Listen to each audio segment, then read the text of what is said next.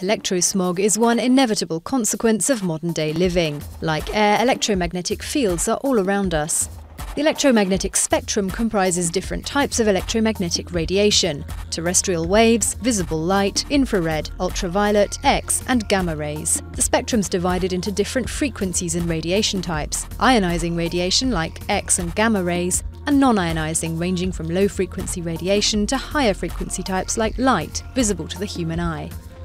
Waves emitted by power lines, railway tracks, and domestic electrical appliances are low frequency. Screens and induction plates generate higher frequency waves. Electromagnetic waves transmitted by FM and AM radio, Wi-Fi, microwaves, televisions, and mobile phones all have radio or microwave frequencies. Infrared radiation is produced mainly by remote controls and heaters. And at the top of the non-ionizing spectrum, ultraviolet rays are emitted by sun lamps and halogen lights. The effect of electromagnetic radiation on the human body depends on the type of rays and how long a person is exposed to them. The higher the frequency, the shorter the wavelength, and the greater the energy levels.